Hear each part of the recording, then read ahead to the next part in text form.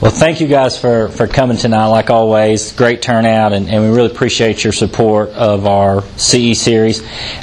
Most important, I, as head of our oncology service here, really appreciate all your support that you've given us over the last several years here at MVS for our oncology unit. We have certainly had a great 4 years. We've seen a lot of cases, been able to help a lot of dogs, and that's all due to your support, and I look forward to working with you more in the future.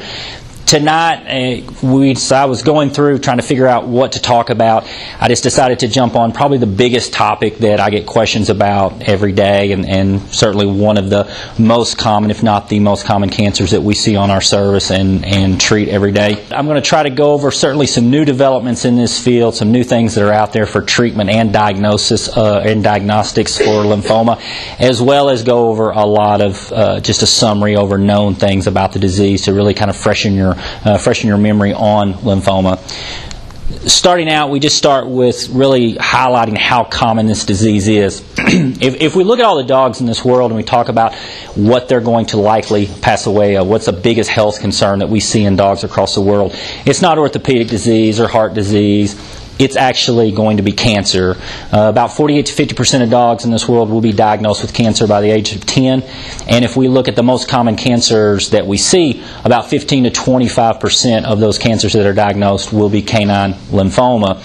If we look at certainly the most common hemopoietic disease, lymphoma is very top of that list at over 80%. It obviously originates from lymphocytes, and those are going to be found in any lymphoid tissue, so lymph nodes, spleen, thymus, bone marrow. These are all locations where lymphoma can generate from. The most common is obviously in the lymph nodes. It's typically considered a systemic disease. I want to take this opportunity right here when we say that it's considered a systemic disease and just highlight a couple similarities and terms that we use in the human side and relate that to the veterinary side. So in humans, you'll hear a lot about two different forms of lymphoma, Hodgkin's disease and non-Hodgkin's lymphoma. Hodgkin's was actually a human doctor, a human oncologist, and he would see human patients that came in with lymphoma that had a more solitary form of the disease, a mass, if you will. Those forms are very isolated, solitary masses. They do exist in the canine world. They're just rare. They're just ones that we don't see a lot. Non-Hodgkin's lymphoma is more of that multiple mass or multiple lymph node enlargement disease courses. It's what we see in our field. So canine lymphoma is roughly would be referred to on the human side as non-Hodgkin's lymphoma.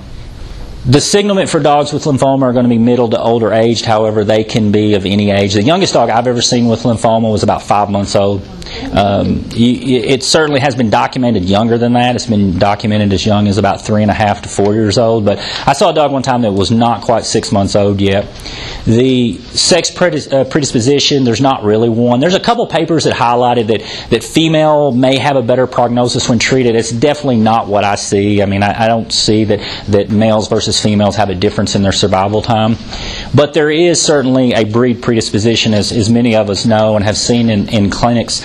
If we look at just genetic tendencies or potential predispositions, certainly the two poster childs for lymphoma are going to be boxers and golden retrievers. We see obviously a very large number of golden retrievers every year diagnosed with lymphoma, as well as boxers. Some of the lesser known but common dogs that we'll run across that may have a familial tendency are going to be bull mastiffs, basset hounds, Airedales, bulldogs, Scottish terriers. Those are all listed at least as potentially having a genetic predisposition. Something a lot of people don't realize is there's a couple breeds out there that actually have a really low incidence of lymphoma, and those are going to be Dachshunds and Pomeranians. Now, I will say I've seen some Pomeranians, but I see very few Dachshunds with lymphoma. It's interesting. I've always been a fan of Dachshunds, but I think that those are going to be seen by the neurology service, not my service. So it's at least not for lymphoma. The etiology is largely unknown in dogs. There's certainly some thoughts that there may be, again, that genetic tendency.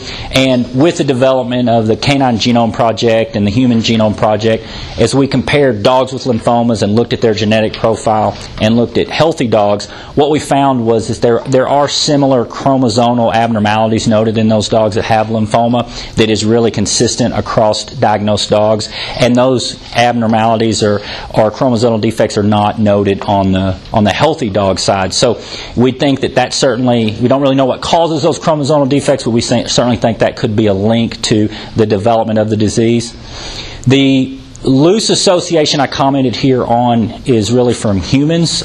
So there has been a couple things in the human side that has been linked to cause lymphoma. I grew up on a farm, and we used a lot of 2,4-D when I was a kid. It's a defoliant that's going to knock the leaves off of soybeans or cotton. If you're going in to pick cotton or thrash soybeans, you're going to try to get those leaves off, so it's a cleaner harvest. So 2,4-D is something that's commonly used, broadleaf herbicide. It is fallen out of favor and not used as much now. But 2,4-D, as well as the more potent form of it, 2,4-ST, which is roughly referred to now as Agent Orange, was used heavily in Vietnam, and a lot of soldiers that came back that were exposed to 2,4-ST over the years did go on and develop leukemias and lymphomas. They certainly think that the exposure to that herbicide could have had some significant effects on those soldiers, and was linked in the late 70s to a lot of people developing lymphoma later in life. And so those two things have been exposed or have been linked to potential hazards in developing the disease.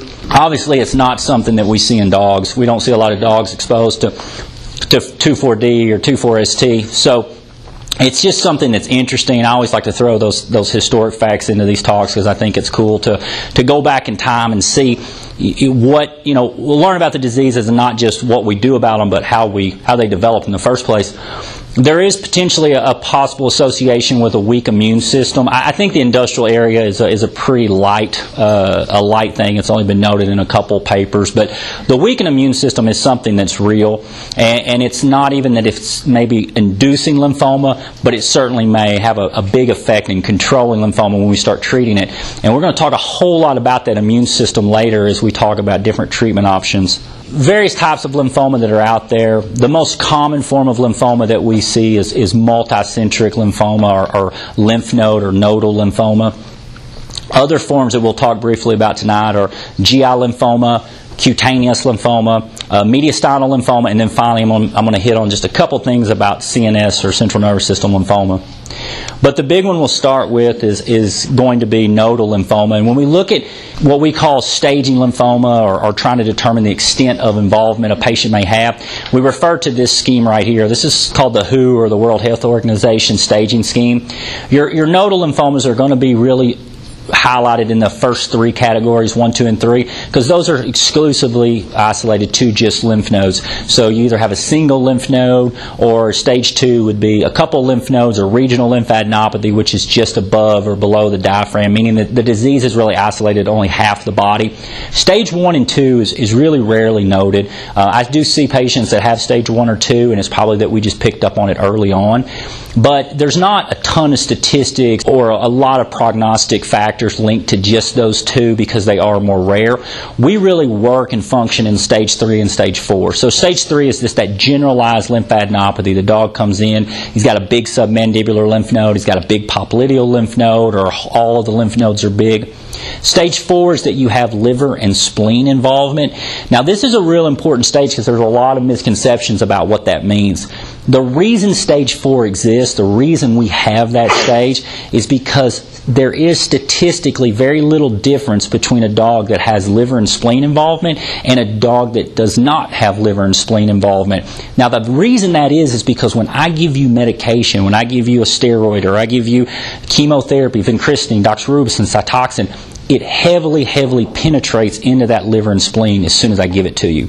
When we start talking about stage 5, the reason skin is not good, and bone marrow is not good, and brain is not good, and lungs are not good, and eyes are not good, is because those are really protected areas. It's really hard to get the drug into those areas. And so if you can't get the drug to the disease, you can't be effective at treating it. The reason stage 4 dogs, if we compared a dog that had big lymph nodes everywhere and a dog that had big lymph nodes and liver and spleen involvement, the reason that stage 4 has very little difference in its prognosis is because as soon as I give you that drug, it hits the liver, boom, as soon as it goes through that bloodstream, and it starts clearing that disease from those two places. So Stage 3 and Stage 4, we break 4 out away from all of these other locations in the body which are going to be put into that Stage 5 because prognostically those dogs can still do very, very well. So highlight that is really if you see a dog that comes in and you're like, wow, he's got a huge liver and a huge spleen and big lymph nodes, that doesn't necessarily mean he won't do well. Now, when you leave the liver and spleen and you start saying, wow, his lungs have disease in it, or he's got, and I have seen this multiple times, he's got lymphocytes floating in the chambers of his eyes, he's got so much disease, he's having seizures, that's a different story because those guys do have a much guarded prognosis because it's really hard to get into those protected areas and get that disease cleared. So, the staging schemes, what do you really want to know about it? Well, know that 3 and 4 is where most of the statistics come from. We don't pad the statistics and say a dog's going to live a year and a half with lymphoma, but only if he's got Stage 1. We don't do that. I mean, it's 3 and 4. And know that 4, those dogs can still do really, really well when you look at treating them. But the most common presentation that you'll see is just the Stage 3, big lymph nodes. So the dog comes in typically feeling great, bouncing around, but the owners say, you know, I was petting on him last night and I felt this big giant lymph node, and you start feeling around and go, yeah, they're all big. So that's going to be your typical presentation.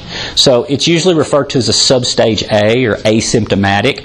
You can be ill. Obviously, if the disease has been there a little while and started to progress, you can certainly be clinically ill. And those signs can include a whole bunch of stuff. Real kind of just vague signs. So everything from not eating, being lethargic, having some weight loss, to it's really starting to progress and I've got heavy infiltration into my liver and spleen and I'm developing ascites from it. Or maybe I've got hypercalcemia, which I'm going to talk a lot about, and I've got polyuria and polydipsia, and then maybe it's in my bone marrow and I've already just started to develop a fever and anemia from that. But I would say that by far and away your common presentation is just simply lymphadenopathy.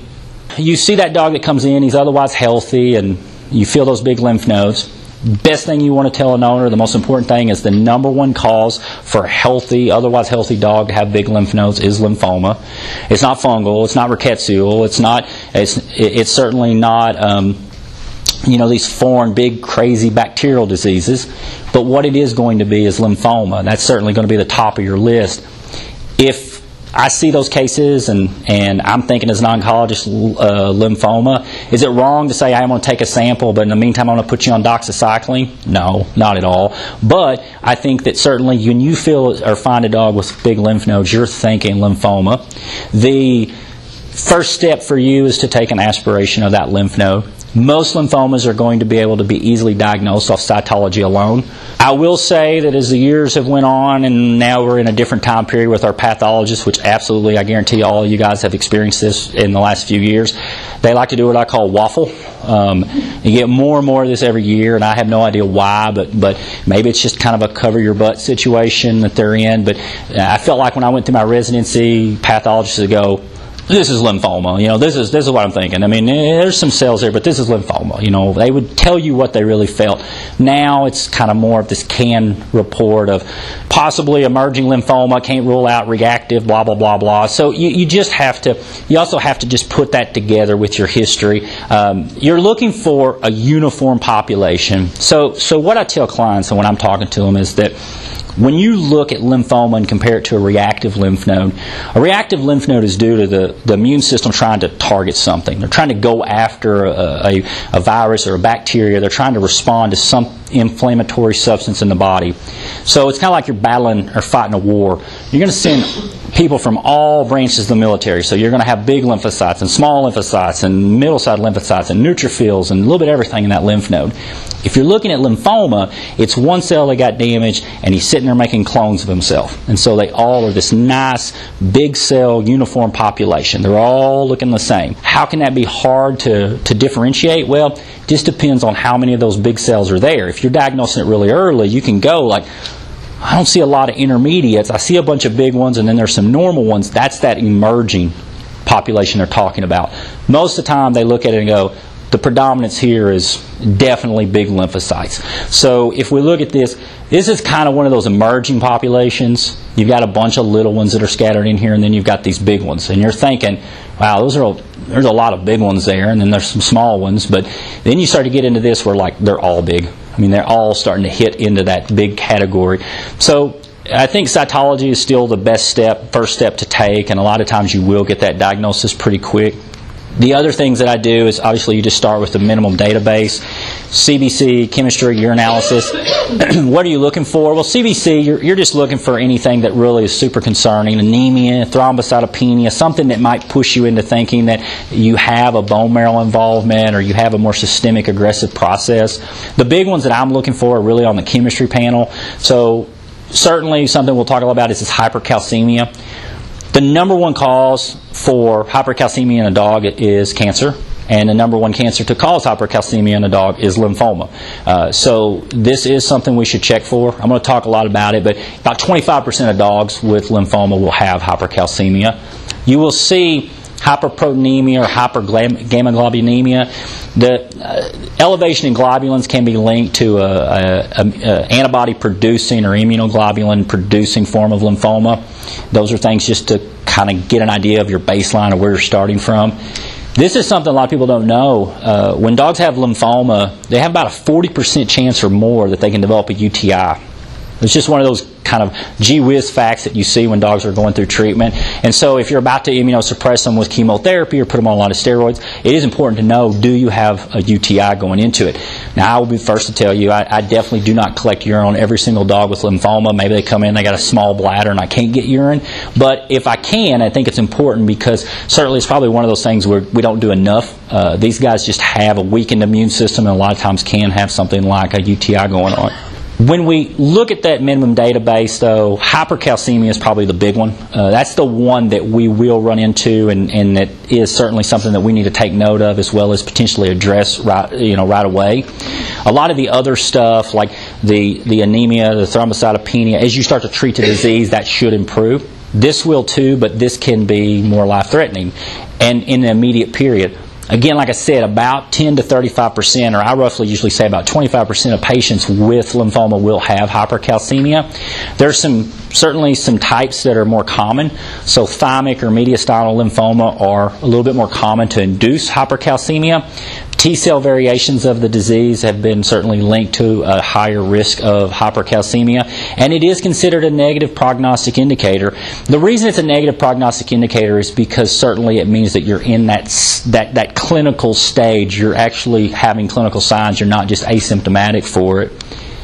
There's certainly different levels of hypercalcemia, though, in dogs, and not all hypercalcemia is equivocal.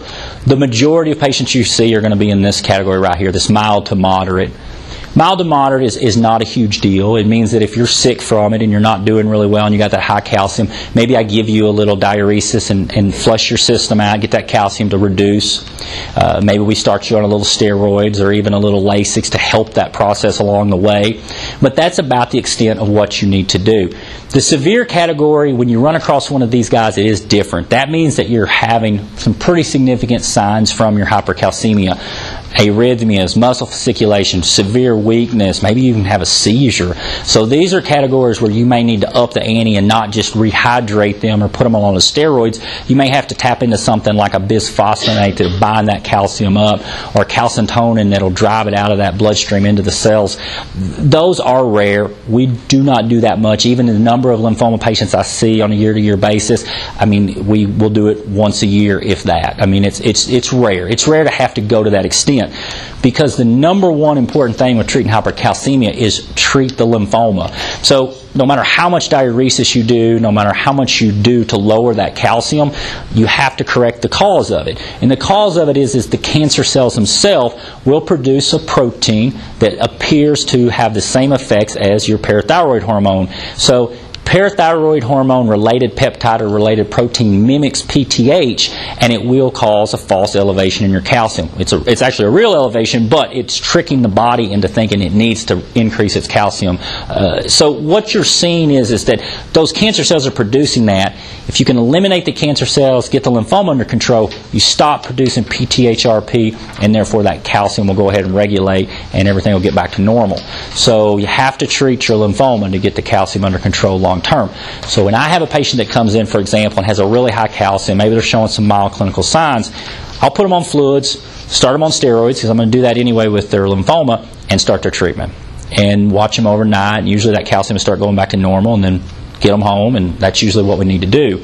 The reality of it is The fluids are one of those deals that will help them feel better, help that lower that calcium, but the basis of my treatment for hypercalcemia with lymphoma patients is treating the lymphoma. After we check out the minimum database, we've done our cytology, and we're really feeling pretty comfortable this is lymphoma, and we just do our kind of initial staging. One of the big things I was going to highlight is taking chest rads. Some people do, some people don't, and it's really important to take chest rads in a dog with lymphoma and also know what you're looking for. Lymphoma is one of those interesting ones. It doesn't have those big chunky metastatic nodules like you think with a sarcoma or carcinoma. You see more of this just snowstorm, hazy, miliary pattern. These cells are just floating in that bloodstream. They're kind of just accumulating in the small vessels in the lungs, and it results in this just really marked, just very small miliary type pattern throughout the lungs. You can also see lymph node enlargement in the chest, so you can have perihilar lymphadenopathy, sternal, you can have those mediastinal masses. So it's good to get an idea of where you're starting from and get a baseline. There's two reasons for that. One is you want to know just where you are in this disease process, so as things move forward, you get a better idea, is my chemotherapy working and it's resolving, or is it not working and this wasn't there when I started and now it is, and it's progressing in the face of the drugs I'm using. And then you also want to know just the level of disease you have as you start treatment, because when you start treating this, if you have a really, real high level of disease, you'll hear people talk about a syndrome called tumor lysis syndrome. And I didn't put a slide in here on this, and I thought later that I definitely should have, but tumor lysis syndrome is the fact that when it comes to lymphoma, we really don't have a problem with the response we get. Our drugs work. As soon as we start treating these dogs, even with prednisone, they respond. Lymph nodes start to reduce, they feel better, everybody's happy. Our problem with lymphoma is something we're going to talk about later, and that's keeping them in remission. But these dogs respond, and oftentimes they respond really, really well, especially if you're putting chemotherapy on board. If you have a ton of disease in the lungs, big lymph nodes everywhere, and you start treating them really aggressively with your drug, they can have an acute death of all of those cancer cells virtually at one time. And when they die, they just break open and release all their contents. Uric acid from the DNA breaking apart, hyperphosphatemia, hyperkalemia, and your body gets this rush of all of these electrolytes, and it can become really, really life-threatening and have a lot of clinical issues. So again, cardiac abnormalities, marked lethargy, acute death. I mean, definitely have seen it. It's rare. It's going to make up about 6% of patients that are treated, and I don't think the number's even that high. I think it's lower than that. But knock on wood, I mean, we just don't see a lot of it. But if I have a dog that has tons and tons and tons of disease, believe I'm having that conversation with the owners about what to look for. Because what can we do? Well, the best thing we can do if we know you have a heavy burden of disease is, again, put you in the hospital, put you on fluids, and just flush, flush, flush, flush, flush. The reason we're flushing you out and diuresing you is just like with that high calcium. We can get rid of those electrolytes, get things back to normal, and help the body get rid of those cells as they die off. We can also take it a little bit easier with your drugs. I may not hit you with the same level of intensity right on the start. I might try to go for a little slower death of some of those cells, which is easier said than done because you have such a narrow window with your chemo. It either works or it doesn't. I mean, you kind of have a little bit less control there. But certainly getting those x-rays, that's where you can have a lot of disease hiding. You can definitely have a lot of disease hiding in those lungs, and getting a baseline, again, like I said, from just where you're starting from will have you a little better idea of what to expect as you move forward with treatment. Now, tumor lysis syndrome is only going to be a real big concern with your first treatment. And you're usually going to see it within about 48 hours if you see it at all. If the dogs do well with that first treatment, then it's rare that you're going to see any kind of major issues on 2, 3, or 4 as you go on down the road.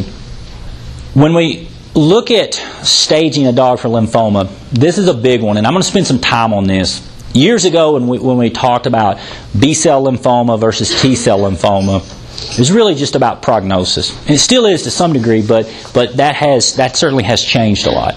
So B-cell and T-cell, I might have had a conversation 5 years ago with a client that went something like, well, we could determine which type of lymphoma you had because prognostically, as we move down the road, your prognosis would change. Maybe you have 12 to 14 month median survival time if you have B-cell lymphoma. Maybe you have more like a 6 to 10 month survival time or less if you have a T-cell lymphoma. Basically saying T-cells tougher to treat, it's more resistant to the drugs we have, the loss of remission is usually more rapid. And that still holds true, but there are some big significant changes now as we move forward with treatment. There are certainly drugs that have been found over the last few years to be much more effective against T-cell lymphoma. So if I know what you have, I may pick different drugs for you for your treatment than I would if you had B-cell lymphoma. Meaning there are some studies I'm going to talk about in a minute that really show that with different drug selection, you may have a different survival time. Years ago, we didn't know that. We would just treat them all with a multi-drug CHOP protocol, and these guys got 6 months and these guys got 12 months, and we thought that's all we could do. But knowing which one you have can change the drugs we use. There's also some new technology out there and new advances that we're going to talk a lot about that are offered only to B cells. And if we know you have B-cell lymphoma, now we have, and this is kind of a little bit of a spoiler, something called the lymphoma vaccine that I'm going to be talking about tonight that is really exciting, and it is exclusively for B cells. So I need to know you have that before I can give it to you. So this has become more and more important, and that's something that I really start to encourage people to consider doing when they find out that you have lymphoma, is let's figure out which type you have. To do that is where these tests come into play. Because there's about 4 different ways you can find out if you have B-cell lymphoma versus T-cell lymphoma.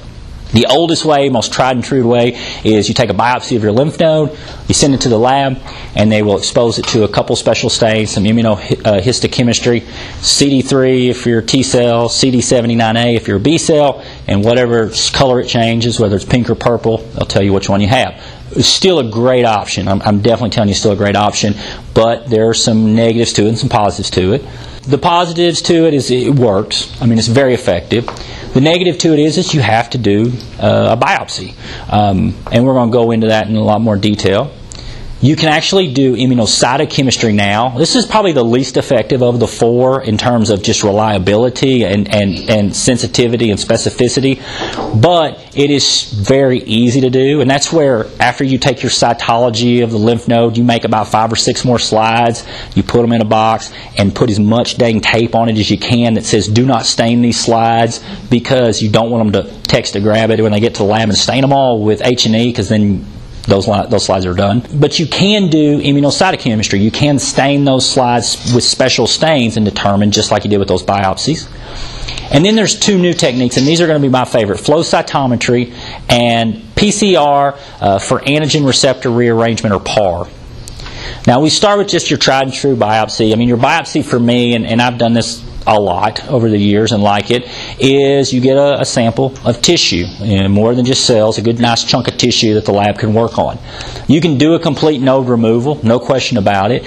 Sometimes that's very straightforward to do. I mean, years ago, I remember going through my residency and they taught us to take the back, lay them on their back, take the back leg, pull it forward, and you take that popliteal lymph node out. You just pull it back over and make an incision. It pops right out like you're neutering the dog, basically, and then put a couple stitches in. You can actually do just as well off a little needle core biopsy, and that's super easy. You give them a little dexmedetomidine, make just a small poke in there with your true cut, take a couple samples out, wake the dog up. You don't have to do any suturing or any major surgical excision, and you send it to the lab. Now, CD3 is typically the chosen stain for a T cell. Depending on which lab you use, they use these last 3, 79, 20, and 21, which are stains that are used for B-cell lymphoma.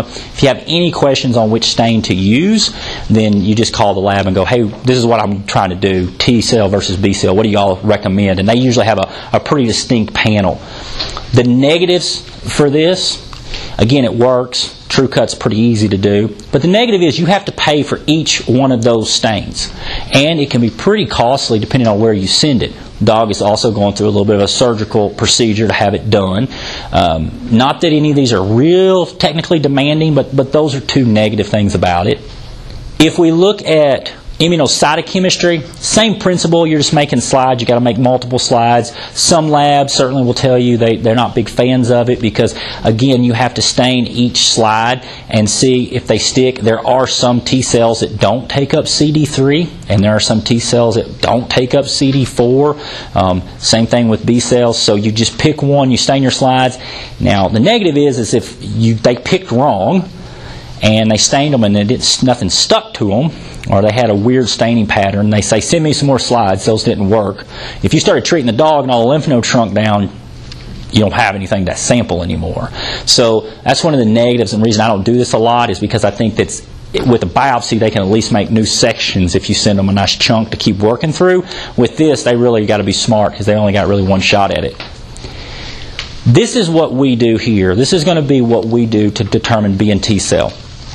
We use a technique called flow cytometry, and this is certainly something that's very easy to do. I have a lot of veterinarians I'm working with now that have called me and asked me how to do it, and they go, "Oh, that was easy, way easier than I thought it would be." So this is actually where we collect live cells from the lymph node. We'll actually put them in and when I say live cells, there's not really, that sounds way more demanding than it is. I mean, I take an aspirate of the lymph node and I squirt it into a red top tube with a little saline in it. And it's, like I said, I can walk you through it. It's very easy. But we basically collect some live cells. When we collect those live cells and send them to the lab, those cells are labeled with antibodies. On cell surfaces, there are proteins or antigens on the surface. And antibodies will just stick to their particular receptor. Every cell, whether it's a B cell or a T cell or a null cell or whatever lymphocyte, has different receptors on their cell surface. These coordinating antibodies will stick to those receptors. Then you put your sample through a flow cytometer, which is a machine that quantifies and determines which antibodies stuck to those cell surfaces and how many cells had each one of those antibodies stuck to it.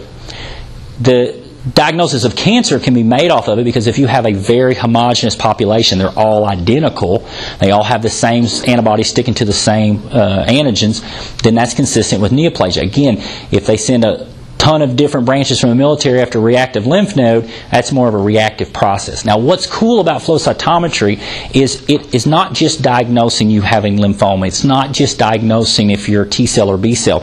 It looks for patterns because it doesn't just throw CD3 at it and go, let's see if it turns purple.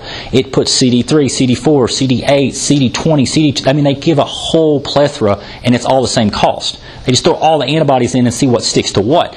Now, it will come out and say, hey, you were 100% positive for CD3. We know you're a T cell. But not all T cells are the same. What we found in dogs now is that certain T cells are more aggressive than others. There's indolent forms of the disease where I'll find that dog with T cell that lives for 3 years.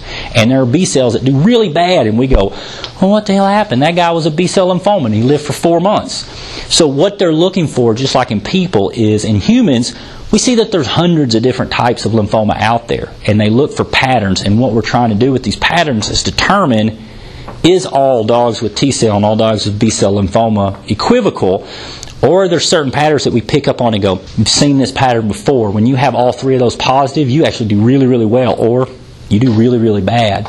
And the lab that I send my cells to, and I'm a University of Missouri grad, but I send my stuff to University of Colorado State University, that is, because Colorado State University has a cancer, they have a cancer lab there that particularly works in the immunology field, and they are the one that are banking all of these samples and looking for those patterns. And so when we send our stuff in, they put a write-up at the end and says, dogs that have the same staging pattern as you in our lab have a survival time of this many days, or have reported to have this type of response to treatment.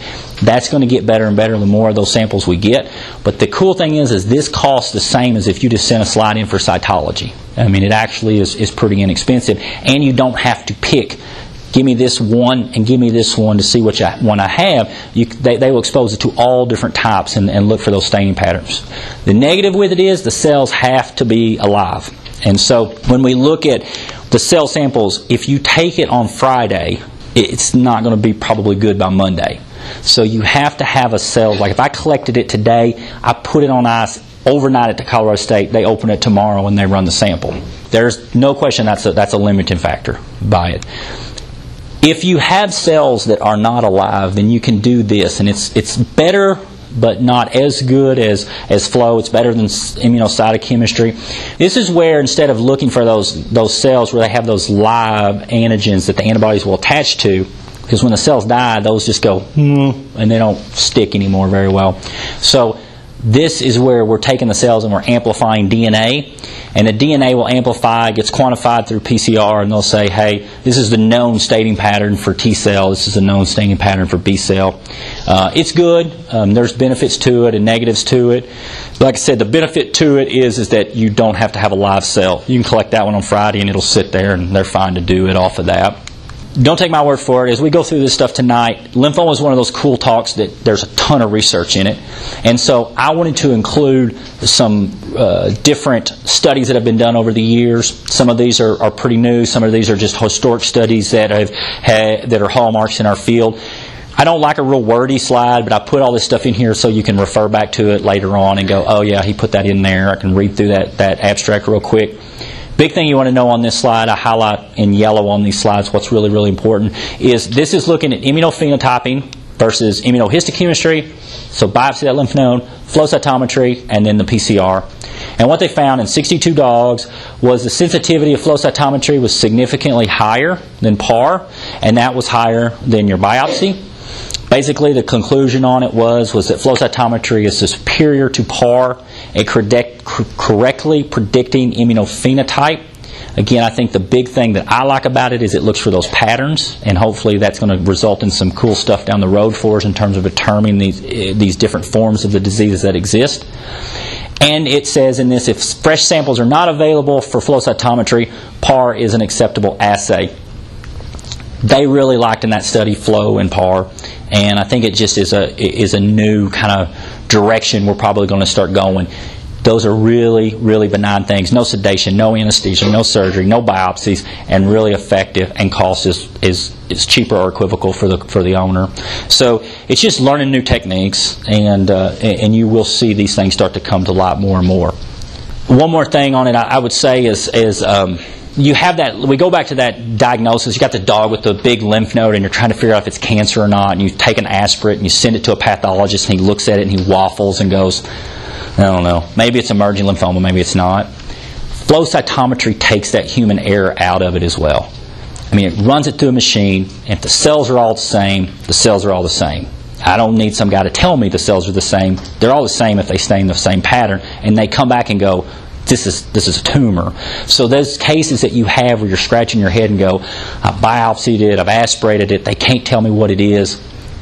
That flow, you can sample those weird lymph nodes and send them in, and they can run those. They can run it through that machine, and that staining pattern, if they're homogeneous, that is diagnostic for a tumor.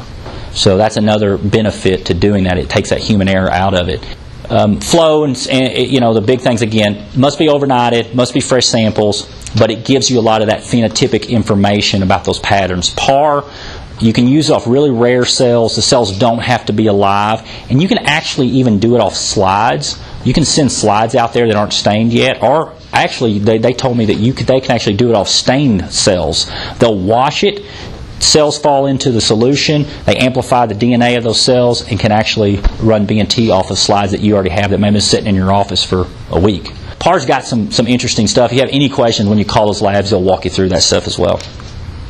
Treatment course for lymphoma, obviously chemotherapy is considered the gold standard in our field because it is a non-Hodgkin systemic disease. It's not localized to one area, so we need to treat the whole dog. We don't need to treat one lymph node. So there's first line and second line therapies. First-line therapies are going to be what's considered the most effective. One of the common trends you'll see with lymphoma in dogs and in people is that multi-drug protocols have always won out versus solitary single-agent protocols. Multi-drug protocols are good because, honestly, you're just not putting all your eggs in one basket. You're diversifying your treatment course, and you're picking drugs from different classes that work in different ways. So cyclophosphamide, doxorubicin, vincristine, and prednisone all come from different classes. They're different forms of chemotherapy with different targets. So if one doesn't work, you hope that these other three are going to pick up the slack. So if you ever wondered where CHOP come from, because how does C, D, V, and P spell CHOP? It comes from cyclophosphamide, and then the original doxorubicin, when you looked at the old stuff, was actually called hydroxydanirubicin, and then vincristin's name was Oncovin, and prednisone. So that's where they come up with it. But just, again, fun fact. But it is considered the primary gold standard for chemotherapy for dogs with lymphoma. It is first-line therapy. It is by far and away, including the drugs that we feel are the most effective, have the highest response rates, and the highest effective treatment course for dogs with lymphoma. Certainly, when we look at it, first treatment is going to include vincristine. Some of us will combine L-asparginase with it. People ask me about this all the time. I used to do it all the time. I don't do it very commonly now. I actually will hold my L-spar because there were 2 or 3 papers that came out about 5-6 years ago that showed that dogs that had L-spar at their first treatment versus dogs that didn't have L-spar at their first treatment, if they were all in remission by the time they hit their 4th treatment, they had no difference in survival time. Really, if you get in remission, you get in remission. It doesn't matter if it was just Vinc or Vinc and L-spar. The nice thing about it is L-spar, usually your body will generate a resistance to it after 1 or 2 treatments. So if you can hold this, when this dog comes out of remission 10 months later or 12 months later, then you can use that to get him back in remission. It's just one more tool in your arsenal. Or if you've got that dog that's neutropenic down the road and can't get a treatment or something's off, he's not doing well but he's neutropenic, L-spar does not affect your white blood cell count significantly, and you can actually use it in the face of those low white blood cell counts. So if I don't need it, I'll hold on to it. But if the dog is sick, he's hypercalcemic, he's not doing well, I'll pull it out because you want to use it when you have to, and that may be at the first treatment when you have to. Another first-line therapy that we don't talk a lot about is a course called COAP. And so COAP or COAP is cyclophosphamide, vincristine, cytosine arabnoside or cytosar, and prednisone. Now what you see that's missing from this protocol is doxorubicin. It's not in the course. Years ago we used it in cases where you had a cardiac condition or, which we'll talk more about, if you had CNS involvement. This drug right here is heavily penetrates into the central nervous system. It's considered an excellent first-line therapy for B and T-cell lymphoma. It has a comparable response rate and in some studies a similar median survival time. Again, you can use L-spar with it just like you would the CHOP protocol. This is a study that compared the 2 of these. It's a little older, it's 2007. I'm going to hit on some things I don't like about this study. But when it first came out, people were like, oh, well, they're similar. I'll just stop using doxorubicin. Don't do that. This study actually goes through all this, and then the last thing they say in their conclusion is the use of a long-term doxorubicin-containing combination chemotherapy protocol is associated with a decreased risk of relapse and death. They just basically thought that the guys had a longer survival time. What they didn't do in this protocol is they did not break out who had T-cell, who had B-cell. I mean, if all the T-cells were in the CHOP side of things, then that's going to definitely skew your results. But what they saw was a pretty big range. I mean, we had some dogs going 356 on this one and some over here 438, but it was 174, 94. I thought those numbers were low. I mean, they're low for what I see, but it is a good protocol. And I think one of the things I bring up about it is it is a less expensive protocol. I mean, if we have an option or we have a dog that just can't have doxorubicin, or a situation where maybe it's not financially feasible to do multiple doses of doxorubicin, this is a decent one here as a first-line therapy. MOP, M-O-P-P, another combination protocol, is used as both a first-line and second-line therapy. It contains a drug mustargin, vincristine, procarbazine, and prednisone. So this certainly is a protocol that has been around for a long time. Now, MOP is the most commonly used as a second-line therapy. It's a great rescue course, and it has a lot of good factors about it as a rescue course. It highlights some drugs that have been similarly used in the first course, but it also includes new drugs that were not tapped into that have a very high efficacy. Mustargin and procarbazine, a very high efficacy against lymphoma. The big thing about MOP is it now is seeing some response and kind of some resurgence as a protocol as T-cell lymphoma patients are being identified, and we're looking at MOP as one of those courses that includes 2 drugs, mustargin and procarbazine, that have just been shown to be more effective against T-cell variations of the disease. So a study was used as MOP as a first-line therapy for T-cell dogs, and what they found in this study was really, really neat. What we found was that dogs that actually got treated with MOP did significantly better than historic data on dogs with T-cell treated with our original CHOP protocol. So this study had 50 dogs in it with T-cell lymphoma, or 50 dogs with hypercalcemic lymphoma that we assume to be T-cell. The overall response rate was about 98%, which we do see about 90-95% with our CHOP, so that was similar. The median survival time on these guys in the study was 189 days, with 25 25% of these guys still doing well long term at like 930 days, which is pretty unusual for dogs with T-cell lymphoma. The overall survival time that they tallied out on these dogs is about 270 days. Again, that was really equivocal to some of the things we've seen with CHOP for B-cell. So everybody got really excited and go, wow, that's a big study, 50 dogs. They all had T-cell for the most part, and these guys had a really, really extended survival time. I definitely started using Mustrogen when this came out and kind of did a lot more with it and used that, and I still kind of talk about it more. You know, one of the reasons I abandoned it, and it's not that I've completely abandoned it, I want to use it more, but is this right here. When we looked at these dogs, about 20% of dogs required hospitalization in this study. That's a lot. That's a lot of dogs. That's a lot of unhappy owners. 20% of dogs that were treated had pretty significant adverse events. They're pushing them hard in this study. I mean, to get to that number, it's not that that's not acceptable. And if I have a dog with T-cell lymphoma, I'll bring it up to clients and go, look, there's some studies that says that this protocol could result in a lot more extended survival time, but you're running the risk here, a higher risk of side effects. When I look at dogs that we hospitalize, I would say the number of dogs I hospitalize with lymphoma on a yearly basis is actually significantly low, like less than 5%. Probably like 2%, 3% at the most, if that. And we kind of joked about it here a while back, and then had one that we had to hospitalize that got neutropenic. She did great and went on and did wonderful. But I said, man, we haven't had to hospitalize anybody forever. And then, like the next one we treated, we had to hospitalize. But it was just one of those things that it is rare, is where I'm going with it. 20% is not that rare. So, you know, I think it's a more aggressive protocol, but I do think that it does highlight that there are some drugs that work better against T-cell lymphoma, and there is some potential for dogs to still do significantly well if they have a T-cell variation. If we look at second-line therapies, there's a lot of rescue courses out there. One that I really like, a lot of people use, is lomustine. So lomustine or CCNU, second-line therapy, very good course for B and T-cell lymphoma patients. You will see some improved survival time in T-cell variations. This is another drug that really is a good choice for T-cell forms of the disease. Cutaneous lymphoma, which we'll talk about later, lomustine has been shown a few times to be a real good option for those guys. It's not considered a great first-line therapy, and I'll show you some statistics on that in just a second, but I will say that I do like it as rescue, and this is usually the thing that I go to in a lot of patients as my second-line therapy. So it has been attempted as a first-line therapy, 17 dogs, about 60 to 70 mg per meter squared, once every 3 days, 5 doses, typically how most people give it. The survival time is about 111 days, so it's pretty low. I mean, it just didn't hold them very long. I mean, some of these guys were out of remission within a month or two. The findings just did not support it to be a first-line treatment. If we look at it as a second-line treatment, though, for refractory lymphoma, we got almost the exact same numbers. So 87% response rate in these guys. These were 31 dogs after CHOP that were treated with just lomustine and maybe some pred, maybe a dose of Elspar.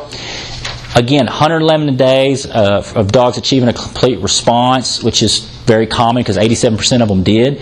So again, you're getting in that 3-month window. Let's say a dog goes into remission, he gets a year with CHOP. You put him on this protocol, and you can squeeze another 3.5 months out of that. That's not bad. I mean, that's not bad, and then you can go to something else. So I'd like it to get 3 or 4 months after we relapse, and so it is a good rescue option, but that's pretty short for an initial treatment course. DMAC is a protocol that really takes your CHOP and just picks out different drugs. So instead of pred, we use dexamethasone. Instead of cytoxin, we use the alkylating agent melphalan. Instead of doxorubicin, we use the anthracycline, actinomycin D, and then we use cytosine and rabinicide. So you're just building a protocol using the next drugs on that list of response and optimal effects. It's a good second-line course. I don't think it's a great first-line because it does have increased potential drug-related adverse events like MOP. These protocols are just you're having to push them harder when you get into this because your population of cells have been exposed to drugs. They're going to be more resistant. Dexamethasone, this DMAC protocol, 54 dogs, 72% of dogs responded, so not a bad response. Median duration was only a couple months, though.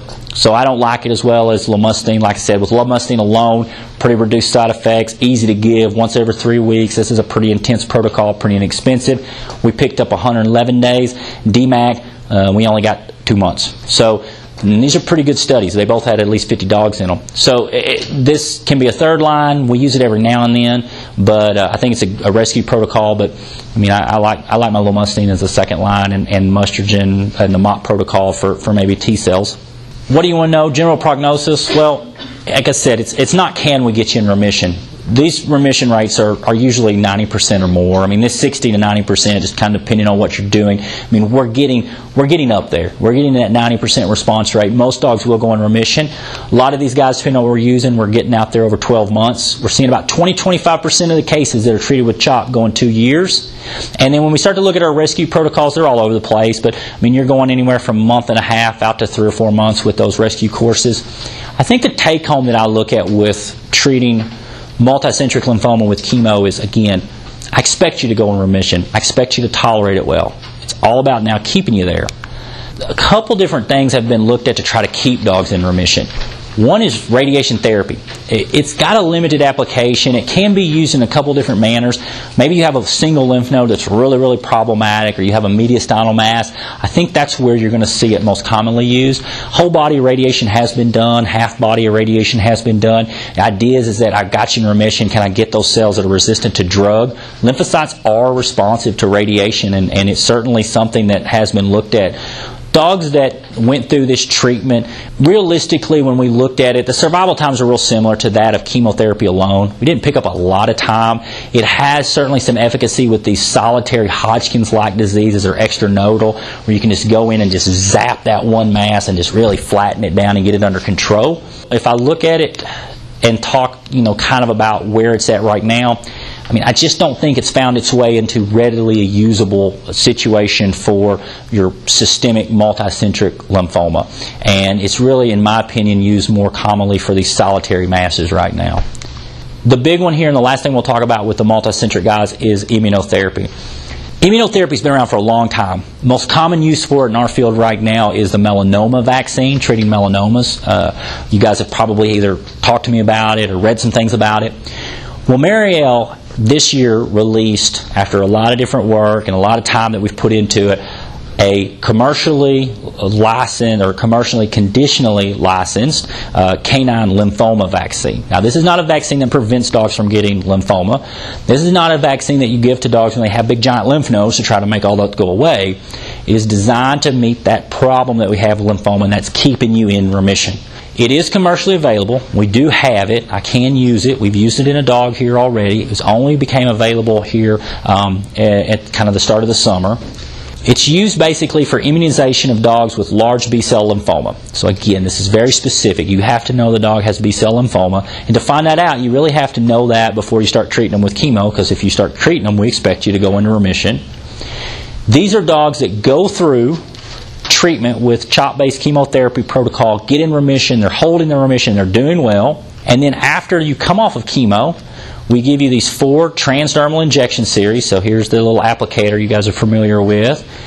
We do 1 vaccine every 2 weeks, and the good news is just like with the melanoma vaccine, there are no side effects that have been reported, no significant issues, no side effects of vomiting, nausea, anything like that. So how does it work? Well, remember, the goal of it is to keep you in remission. The challenge with cancer, though, is that the host cannot recognize that that's cancer. These are cells that are supposed to be in your body. These are lymphocytes, but they've got a defect now where genetically they're able to reproduce on their own. So now they're increasing in number, but they still are not foreign enough for the body to go, you're not supposed to be here. So they flourish and they increase, and you have this plethora of cancer cells that start to accumulate, whether it's a solitary mass or, in this case, lymphoma that's systemic. The immune system cannot fight it off, and so again, it cannot defend against those cells. CD20 is one of those common things we were staining for on cells. It's a common antigen that's expressed on B cells. We use it as our markers to determine if you have B-cell lymphoma. The canine lymphoma vaccine is produced using a plasmid DNA with a gene sequence from a mouse CD20. So these are mouse B cells. It's called a xenogenic immunotherapy. So the DNA from the mouse is put into the dog, it's injected into the dog, and it's taken up by their host cells. Now, the murine CD20 becomes transcribed into the host cells, and it's presented to the immune system. The immune system recognizes that's a mouse CD20. That's not supposed to be here. So it starts generating all of these, basically all of these antibodies against that CD20. When those antibodies are produced, the immune system recognizes that they're abnormal, but the antibodies actually do not recognize the difference between a mouse CD20 and a dog CD20 on a malignant lymphocyte. So although the immune system says that's not supposed to be here and it makes all these antibodies, the antibodies aren't quite as smart as that immunocell that noticed it. So they go after every CD20. So they start killing off CD20 on the canine lymphocyte as well as particularly the malignant ones, and that mirroring few that were in the body. So you generate this big immune response against it. So that leads to destruction of the neoplastic B cells that have that CD20 on them. The vaccine to date, basically at this point where we are, is, and kind of what do we know about it? Well, we've used this same xenogenic technology successfully in the melanoma vaccine oncept, and it showed significant survival improvement in dogs with melanomas. It has had similar success in the human side, so these vaccines have existed in the human side for a little bit longer than we've been using them, and they've been effective for the same non-Hodgkin form of lymphoma that's out there that we're treating in dogs. So we jumped on that, or Marielle jumped on that and said, well, let's make one for dogs and see if it does the same thing. The pilot studies that have been done in these dogs, the survival time has been significantly extended in dogs that have received chemotherapy and then went on to get this vaccine. And these are dogs that went through your typical CHOP-based Wisconsin-Madison protocol, and we compared them to dogs that got the chemotherapy and the vaccine versus dogs that just got chemotherapy alone. What we saw was that dogs that went through that CHOP-based protocol and got the vaccine, these guys stayed in remission for greater than 730 days, and a lot of them didn't even reach their survival time in this initial study. Way better than what we saw over here with the CHOP alone. Remember, CHOP alone, we only saw about 25% of dogs get to 730. That 730 is that target of 2 years, and what they're looking for is how many dogs can get there. Well, almost all the dogs in that vaccine study protocol got to 2 years, where only about 20-25% in the CHOP was. I mean, this is really, really, really big. I mean, we have been stuck at 1 year survival times for dogs with lymphoma forever. But don't get excited too quick, because what's the limitations? The main limitation on this information right now is its low power. I mean, it just came out. They're only pilot studies. They pushed this thing to the market as quick as possible. And really they did that with not a ton of like these big studies. So the problem is that I have seen stuff like this happen before, even in my short time as an oncologist, where it looks really, really good with 10 dogs, and then you put it in 100 dogs and it doesn't look as good. So what we have to do is kind of wait. I will tell you, it's the most exciting thing that we've had in our field for a while now, and I'm really anxious to see, as I treat more dogs and more dogs are treated across the country with this, does that 730 2-year survival time become the new norm in dogs that get both? Other limitations is this is only B cell. They do not have a T cell variation of it yet, but the same technology could be utilized. Patients must be in remission, so you have to go through chemo. You have to have microscopic disease. The vaccine's good, but your immune system's not going to attack 1 trillion lymphocytes in your lymph nodes. It's going to attack those residual cells that were resistant to chemo that are just in microscopic levels. And it takes about 4 to 6 weeks to generate that response. So you cannot be coming out of remission and hit them with a vaccine, because it takes about 1.5 months before you can generate those antibodies to go after it. But it's exciting. And we do have it, and if we do have clients that are looking for it, then certainly I'm ready to treat more and more dogs with this vaccine. Is there a cost? Say that again, the cost? Oh, yeah. I think that is a big downfall to it right now. So it is equivocal to the melanoma vaccine. So the vaccine's about $2,500. The question is that going to be the norm? No, it's not going to be the norm, because they've got a patent on it right now for a couple years. And the reason they set that number at that high, I'll be honest with you, is because this is the first time in our career, in our history of veterinary medicine, that we have went after FDA licensed chemotherapy treatments or immunotherapy treatments for dogs. And so their research and development is substantial. I've heard with the melanoma vaccine, for them to recoup what it costs to create that it would take somewhere like a decade. of selling it. Now, the melanoma vaccine has already been around that long, so we expect in the next couple of years that to drop down significantly. But most of the time, the melanoma vaccine, if you look across the country, is about 2,200 to about 2,700. The difference between melanoma and the lymphoma vaccine is the melanoma vaccine does replace chemotherapy. So if you go in and remove an oral melanoma in a dog and you treat them with the vaccine, they don't go through chemo and then the vaccine. They just get the vaccine. Do I think it's worth it? That's the question. If I have a client that says, we're a one-shot deal, we're going to do CHOP and we're going to get our year, if it comes out of remission, we're going to let nature take its course and just keep her comfortable, that's totally fine. I think those, that population of clients are going to be there. But then you're going to have that population that say, you know what, I want to do whatever I can to get as much time as I can and keep them in remission. That's the ones I think this will work for. And then as it gets reduced in cost, maybe we can get it in other clients. But again, like I said, if you compare what you do spend on those rescue protocols, if those numbers hold true, then I think the $2,500 is probably a good good investment for them. These next few topics here, again, we'll try to get you out of here on time. We got about a half hour. Definitely the biggest part that I wanted to focus on was the multicentric nodal lymphoma, because that's our more common. We do have 3 or 4 different variations of it. These are roughly just going to be referred to as extranodal manifestations of the disease. So the first one that I wanted to highlight is cutaneous lymphoma, or epitheliotropic lymphoma. So in humans and in dogs, this can occur in 2 different variations. You can have a localized variation of it or a disseminated variation. The localized, you'll hear the term mycosis fungoides, and that's because initially people thought that it was actually a fungus on the skin.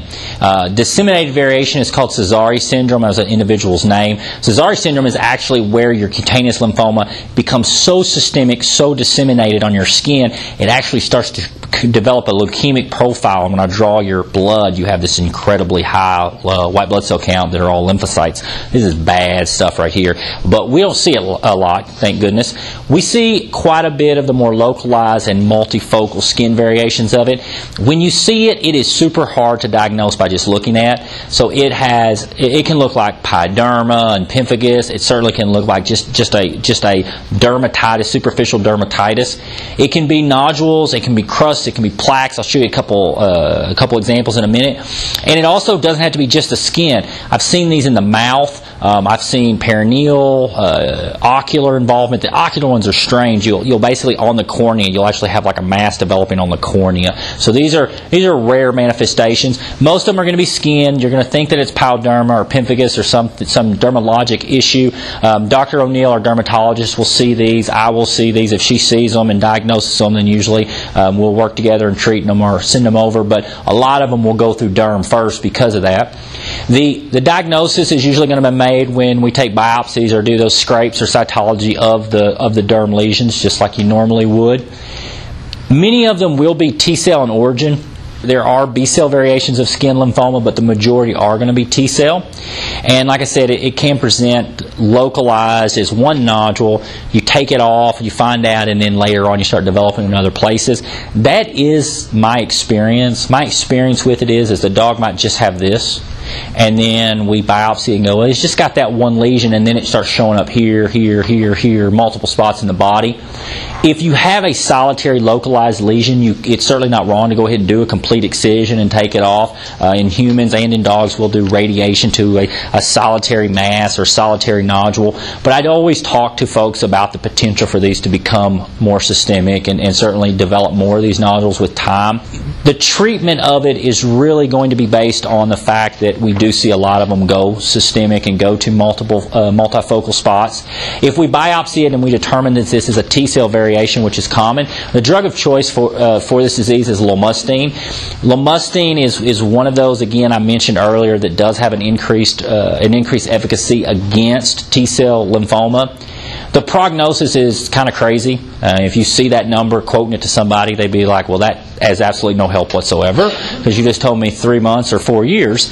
But the reality of it is you can have that wide a variation. You can have these dogs that you remove that nodule, you treat them with some lomustine, maybe you do 4 or 5 doses, and then they do great for 3 or 4 years, and then it relapses and you start to get them in multiple locations. The norm for me, because really you hear that and you see that in papers, what do I see? The norm for me is not that. The norm for me is dogs start to develop multiple lesions pretty early on, 1. We start treating them with lomustine and steroids, and they have a great response. Everything kind of reduces down. Those lesions start to heal. The dogs look better. We're down the road about 10 months, 12 months, and they relapse. My experience with cutaneous lymphoma is about 18 months. I think it is similar to, when we look at the B-cell guys. This study that they use, they diagnosed B-cell. Because B-cell has had that historic better response to CHOP, I usually do treat those with more your standard multi-drug protocol. And the median survival time in studies is around the same as what we see with nodal, around that year, maybe a little bit better. For T-cell, I usually tell clients the similar. I tell them about that 14 to 18 months. You may be relapsing and having more nodules around the year, but that's what I expect. The long-term survivals are going to be the more isolated ones that just stay in one spot. But when I see cutaneous lymphoma, the take-home, what do you want to know about this is that, one, if it's a T-cell variation, this is the drug I like to reach for. If it's a B-cell, I like to do my standard protocol. And I think the thing that you want to tell clients is that going multifocal or systemic is really common. We just see a lot of these show up in other locations in the skin. GI lymphoma or alimentary lymphoma is rare, and I'm glad it is because it's typically a fairly aggressive disease. It only accounts for about 5% of all the lymphoma cases we see. Your clinical signs are truly going to be GI related, so nausea, vomiting, weight loss, diarrhea, your typical anorexia patients. So diagnosis is typically made. We can do an ultrasound to say, why is this guy not eating? Why is he not doing well? We go in, we do an ultrasound, and we see typically a marked thickening of the digestive tract. Very similar to what we see in cats with intestinal lymphoma in terms of what it looks like on an ultrasound. So just obviously in a bigger scale. You're going to have that loss of layering of the wall of the small intestine. The wall's too thick for just being inflammation. You can't make out your mucosa, submucosa, muscle, serosal layers. And you may start to see some associated lymph node enlargement around it. You look at that and go, wow, that's like diffuse thickening of the intestinal tract. And there's that loss of layering and lymph nodes that I've heard about and seen in cats with lymphoma. The difference is that dogs with GI lymphoma is more aggressive. It is certainly more aggressive than cats, and it's certainly more aggressive than what we see with dogs with big lymph nodes, liver and spleen, your multicentric nodal lymphoma. GI lymphoma is a pretty tough disease. It is typically T-cell in origin. It usually hits dogs pretty hard, pretty fast, and you see several clinical signs related to it. There's no real standard protocol for treating it because it is a fairly rare disease, so there's nobody that jumps out and says this is how you're supposed to do this. But I will say that most of the time we use a multi-drug protocol. We have seen with a lot of cases that multi-agent therapies are going to be better and have more favorable results. With the T-cell variations, which is what we see with a lot of them, we do try to add these alkylating agents like lomustine, the MOP protocols in early on. But I will tell you, historically, dogs with GI lymphoma do fairly poor. The clinical signs are pretty significant. Owners, unfortunately, just really struggle with what they see because you see that diarrhea, you see that vomiting, you see that weight loss. They kind of wax and wane, so some dogs will really improve, but then they relapse fairly early. When you compare this to cats, you'll have those cats with GI lymphoma that higher grades at 6 to 10 months down the road are having issues. Low-grade lymphomas, they'll be out 2 years from now on Leukeran and prednisone only and doing really well. These guys, these are fairly short survival times, and a lot of it is just poor quality of life. I mean, when we start to treat patients, one of the things I tell every one of my clients is that, we are treating initially here to get you good quality life. I mean, we're going for quality over quantity, and if you've got good quality and you're feeling well and you're doing well, the quantity goes along with that. We'll keep that. But in dogs with GI lymphoma, quality sometimes can be an issue and result in an early stop. You can handle a big lymph node running around, but if you've got that same thickening in your GI tract, it's a different story. Studies looking at treatment for GI lymphoma. This was a study, it's an older one, but it's a good one, 2009, 18 dogs, histologically confirmed GI lymphoma. We knew that's what you had. Of this, most of the dogs had T-cell origin, so about 63% of them were T-cell in variation. That was the overall median survival time. 77 days. I mean, that was a tough deal. These were guys that got treated with a good combination CHOP-based protocol, but we were 2 or 3 months into it, and these guys were having issues. Now, as you can see, that's a big range. I mean, there are dogs out there that did really well for a long period of time, but the take-home on this study was that survival in dogs with GL lymphoma treated with that multi-agent CHOP protocol is fairly poor. We don't see a large number of dogs getting to a year, year and a half, but long-term survival is possible. That's exactly what I see. If you respond, and somebody asked me, so is it worth treating GL lymphoma? Yeah, because I think if you respond in the first 2 or 3 weeks, and if you respond and really do well and get your quality of life back and are doing well, you have a potential to do that for several months, if not longer. But if you're one of those dogs that we're 2 or 3 weeks in and you're just waxing and waning and you're still having diarrhea and you're still not really getting in remission, I have a lot of doubts that we'll ever get you there. The take-home is, again, picking the right drugs and knowing when to go. All right, let's talk about this. This is where we are. We're 3 weeks in. We've tried 3 different drugs. You're still not where we want you to be. I can keep moving forward. We can keep trying this, but I think your prognosis is going to be tapping out here in about 2 or 3 months. And I think that conversation, owners really appreciate it. Now, if I look at it and say, wow, we're really improving, we're doing well, we're back to normal, you're feeling good about it, I'm feeling good about it, those are clients that are probably going to be on this higher end of the scale. So it's just a tough disease. It's an unpredictable one. It's one that I'm not a big fan of, but again, it's one we don't see a lot. Mediastinal lymphoma is one that we will run across. When you see a cranial mediastinal mass, you're thinking either lymphoma or a thymoma. Those are the 2 big ones. And they are very different. Lymphoma, obviously, if you diagnose lymphoma, you treat that medically with chemotherapy, and oftentimes you're going to get a big reduction, big response. Thymomas are different. Thymomas are going to be a disease that's oftentimes a surgical disease. You go in and hopefully be able to remove that. It's more of a locally aggressive disease, low metastatic rate, oftentimes develop in a slower nature. I had a client ask me today about a thymoma and says, he said, my brother's a veterinarian. He told me it's a benign disease. I said, well, depends on how you define benign versus malignant. The way I define benign is it ever going to cause me a problem? I mean, if you've got a big mass sitting on your trachea and your esophagus and pushing on the front of your heart, I worry it's going to cause you a problem at some point. So the thymoma, yes, slow growing, benign in the nature that it's slow growing and not going to metastasize. Malignant in the nature it's not in a great location. So if you diagnose one of these and it's a young dog and a dog that we think's got a pretty good longevity, thymomas are good to go in and remove. But lymphoma is a medical disease. It's not one that we jump in and go in and try to remove from the chest. So the question on that is, how do you differentiate between the 2? So we're going to talk about that in just a second. But when these guys come in with any mediastinal mass, you can see some pretty unusual signs. So obviously you can have these changes like respiratory distress. You can have pleural effusion.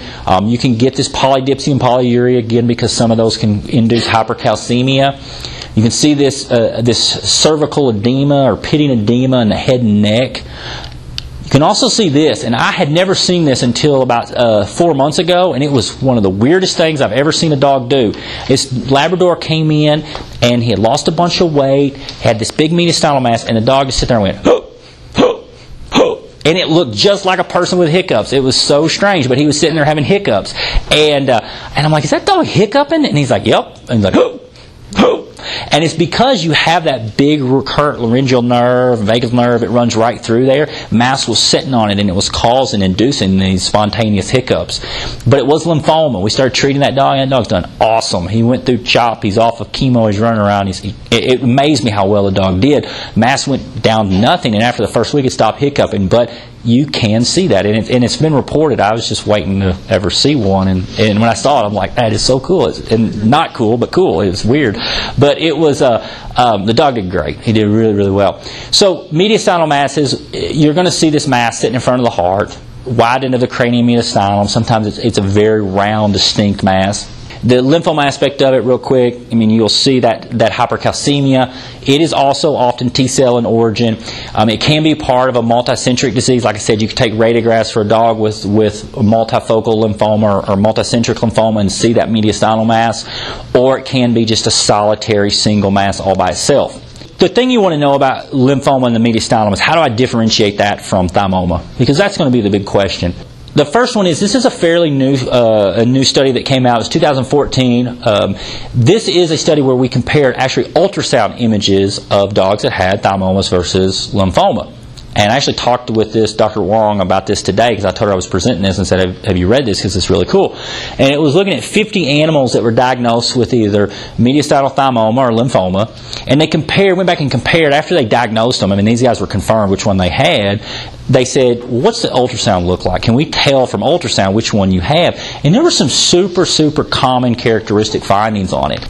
There was nothing that was slam dunk, but when we look at these, there were some things that go, wow, that really held true, and I've seen that multiple times as well. So thymomas basically are oftentimes very cystic.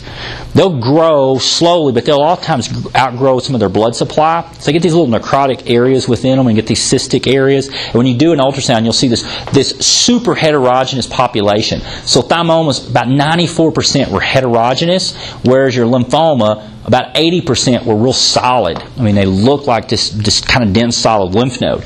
And so the heterogeneous thing is something we look for. Those little cystic areas are something we look for. It's something where I can go, I'm leaning thymoma on this dog. And also, you're looking at, does it fit? You know, is this something that has developed quickly? Is this something that we're seeing other lymph nodes enlarge, like if it's part of a secondary issue? But that was one of those things that when we looked at it, they say that the basic finding was heterogeneous echogenicity, internal cysts may certainly be more suggestive of a thymoma. Now, I totally poached this. This is actually not a mediastinal mass. It's sublumbal lymph node. But you can tell in this lymph node, I mean, and this was not a great image after I put it up here. I looked at it. But what I was looking for was this density right here. I mean, you can see this kind of just fairly consistent. It's a little bit stippled, but fairly consistent. I mean, thymomas will just have these big old lytic kind of weird areas, real dense here, real almost white, really black here, kind of gray here. I mean, they just look a lot different than that when you find those masses. The real gold standard for telling the difference between the two is actually getting a sample. And again, this is the old flow cytometry I talked about come back up. Now, if you're doing an ultrasound and you see this big mass in the chest, oftentimes you can put a needle in there and get a few cells. The problem with it is that if I send that to a pathologist, again, we have that human error factor. He has to look at that and go, well, there's a lot of thymomas that have lymphocytes in them, and there's some lymph nodes that will have some lower grade, smaller lymphocytes in them. Is that lymphoma or is that just inflammation? And that can be hard. And I have a lot of problems sometimes with getting pathologists to call lymphoma versus thymoma. And this study looked at flow cytometry. What they look for is that staining pattern. Most of your thymomas will actually be positive for CD4 and CD8. They'll co-express that. And most of your lymphomas will not. They'll either express neither one of these or one of these. And so when we looked at flow cytometry, I think the combination of what I would say my way to tell the difference now is that we put the probe on there and we say, is this thing cystic? Is this not cystic? Is this heterogeneous? We poke it while we're looking at it, and then we can send that out and go, how did it stain out for us? If we come back and go, it's really heterogeneous, it's got some cystic areas, they're uniformly staining for CD4 and CD8, that dog's got a thymoma. I mean, that's the way I would look at it. If you're getting a real solid mass, it's not huge, it's not staining out right, then I would start to think that this guy's got lymphoma. Now, there is another way you can tell the difference. And the other way is you treat the dog for lymphoma for 2 weeks and you see if it goes away. Because most of these mediastinal masses, you give him a dose of L-spar, it's not going to hurt him. I mean, you're spending a little bit of money. If it's a thymoma, it's going to sit there. It's not going to do anything. It's not going to respond to that L-spar. You put them on steroids. It's going to sit there. It's probably not going to do much. Those thymomas are not rapidly going to respond. Whereas your response rate with mediastinal lymphoma is similar to those that we see with these multicentric nodal lymphomas. I mean, you're going to see 80-90% of those guys go whoop and really draw down, and you can tell that off an x-ray. You can take a dog and give him pred for a few days and see if that thing starts to reduce down. And if it does start to really significantly get smaller, thymomas really don't do that. I mean, they accumulate, they get big, they're going to be solitary masses. For all intents and purposes, I would say I'm probably, if I look at all the cases I'll see in this year, we'll ultrasound most of them because we're diagnosing it. But I will have some owners that will select to just go ahead and start treatment for a week or so and see if they respond. If they do, great. We know we're on the right track. We medically diagnosed you basically with lymphoma. If you're not responding, then we're kind of reverting back and going, I think this is a thymoma. It's roundabout way to get there, but I'll be honest with you, it's the real world, and that's oftentimes we will make that decision to start treatment. You're not going to hurt the thymoma if he gets a couple doses of chemotherapy, especially if he's getting PRED or a dose of Elspar. I mean, those are super, super well-tolerated medications. So, no standard treatment, though, if you do have mediastinal lymphoma. But a CHOP-based protocol is what I usually use, especially if we think it's a part of a bigger process. A lot of times they are T-cell rich. You'll see this real common theme over the next couple slides. Just like cutaneous, adding in your lomustine early on certainly may improve your survival times. This is one of those scenarios where radiation can be beneficial if you have a solitary mass. So again, this is one of those variations of almost a Hodgkin's-like lymphoma where it's very isolated to that solid mass in the middle of the chest. Prognosis varies greatly, but is often going to be reduced to some degree, at least, because dogs will have that hypercalcemia, and it's just a higher stage of disease. But I do see a lot of guys with mediastinal lymphoma go on and do very, very well if they're responding and having an optimal response to treatment.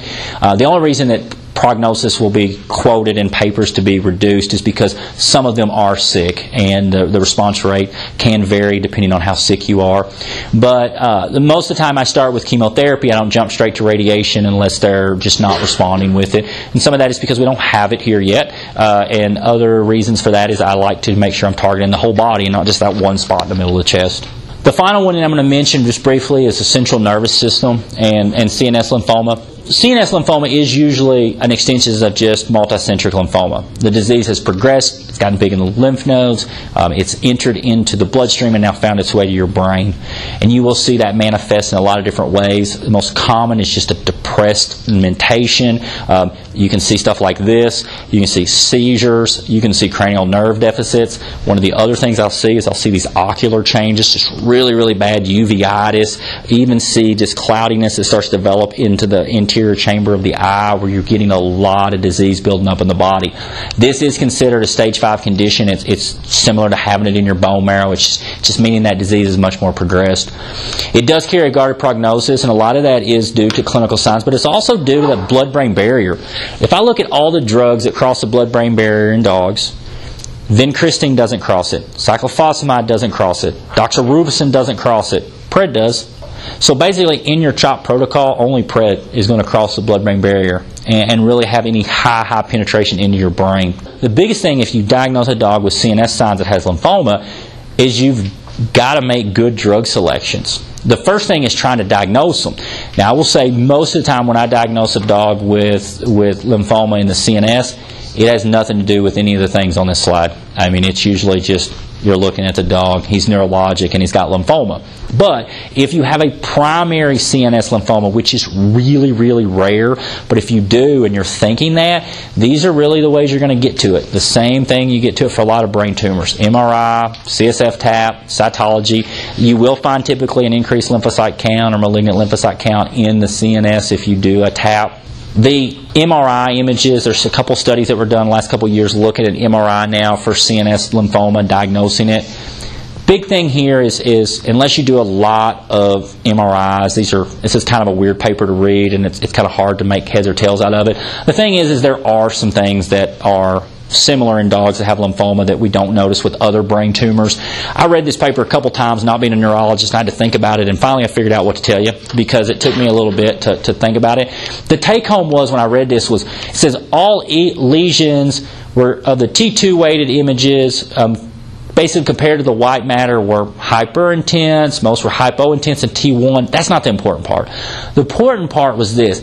Lesions margins. So the margin of the lesions were usually indistinct in 2T weighted images. So what that means is, if you think about like a meningioma or glioma sitting in the brain, it's this perfect little round ball with these distinct edges right around it. When you think about lymphoma, you got this mass and then it just kind of fades out. It's like an egg. You got the yolk and then the white just kind of spreads out around it. And it's just like if you had a mass in your intestine that was lymphoma. You may see an area of thickening, but it's going to have infiltration into that area around it. So with brain tumors that were lymphoma, you did see that. You saw that it wasn't this perfectly confined little mass. It had that haziness all around it. And so that's what they kind of kept going back to here. And they said that the majority of the lesions had abnormal meninges around the lesion. And that was their big kind of selling point on it. It's although not specific, but if you combine it with your history, neurologic signs, probably the fact the dog had big lymph nodes at the same time, because you just don't see a lot of primary CNS, that it is diagnostic. But I think that is one of those things we look for is when we find a brain tumor, is it really confined, or does it have that haziness around it, because that could indicate it's lymphoma. Remember, these are hard to obviously go in and biopsy or aspirate, so you really have to start thinking like, how can I get that diagnosis? The CNS staff, after you do that, oftentimes you will get an increased lymphocyte count, and that can be confirm your diagnosis. But again, the take home is, if you're neurologic and you already know he has lymphoma, those are going to be the more common ones you see.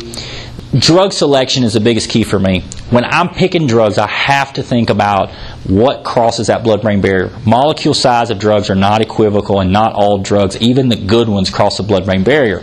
These are going to be the big ones we think about. So that cytosine arabinoside that was in that CoAP, this is where you'd like to pull it out and use it. You can give it IV. You can actually give it intrathecal. You can actually give it into the cord. Lomustine crosses the blood-brain barrier. Procarbazine, that's in that MOP protocol, crosses the blood-brain barrier. Prednisone. But if you just jump to a standard CHOP protocol with a dog with CNS lymphoma, you may get his lymph nodes down, but he's probably still stumbling, because you just can't get a lot of drug in that area to get it under control.